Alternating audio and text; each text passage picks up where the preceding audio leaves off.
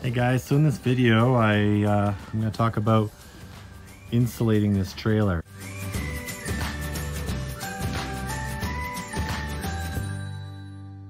It's a 16-foot by 8-foot trailer I just bought. It's over 7 feet high and I got it used. It's a 2013 Cargo Mate trailer. I paid $5,500 for it. It's in really good shape. There's some dings and scratches on the outside, but that's pretty normal for a trailer, especially a new one. You just take it off the lot and it gets banged up right away. But I thought it'd be better just to buy a used one than spending 11-12 grand on a new one. I'm going to be using just a spray foam froth pack from Lowe's. They're pretty good. I don't use them really for houses just because they don't cover well enough. But for this, I'm just gonna spray out all my walls and my ceiling. And I'm probably not going to do the floor. I'm gonna put another layer of plywood on the floor to just protect the main substrate here. It seems to work. That's what I do with all my trailers. But yeah, as you can see, I've already stripped it all. That's just paint flecks. Those aren't actually holes, they're just paint flecks.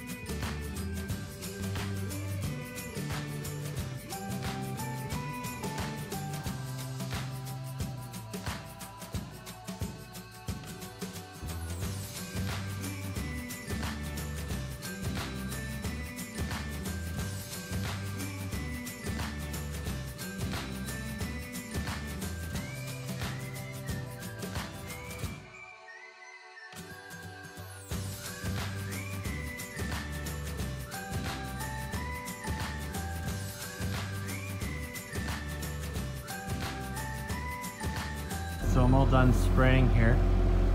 Turned out pretty good, first time doing it. Maybe a couple low spots, but I will fill them and trim off any high spots.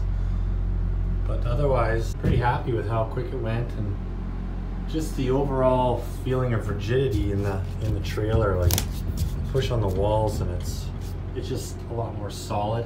Kind of holds it all together a little better. Because I'm sure if you have a cargo trailer, you know they're not built very well. Overall, pretty happy. So spray foam, the froth pack. I bought the 600 system at Lowe's. Contractor pricing, I get 15% off, so it was like 700 bucks for this. I think I still have quite a bit left. Yeah, maybe a quarter tank left. Yeah, and then I've got a little extra one from an old job. Overall, pretty stoked, and we'll see you on the next vid.